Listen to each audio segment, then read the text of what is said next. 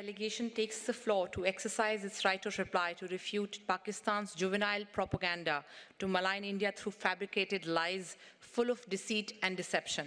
We condemn the unwarranted comments made by Pakistan on the judgment of the Supreme Court of India. The judgment is about the rule of law, equal respect for all faiths, concepts that are alien to Pakistan and its ethos. So while Pakistan's lack of comprehension is not surprising, their pathological compulsion to comment on our internal affairs with the obvious intent of spreading hatred is condemnable.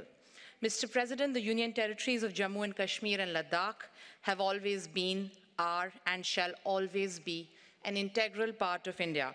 And this includes the territory that is currently under the illegal and forcible occupation of Pakistan.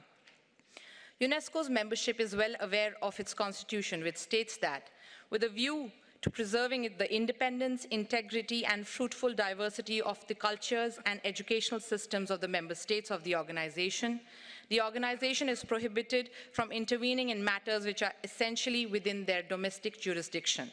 Sadly, in flagrant violation of UNESCO's constitution, its ethos, mandate, and practices, Pakistan's intervention did precisely that.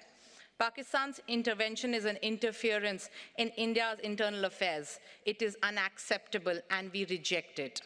Mr. President, for us, the most important fundamental right is that of right to life. Globally, the single largest threat is this right is from terrorism. Tragically, the reality facing us is that Pakistan is the world's largest producer and exporter of this evil.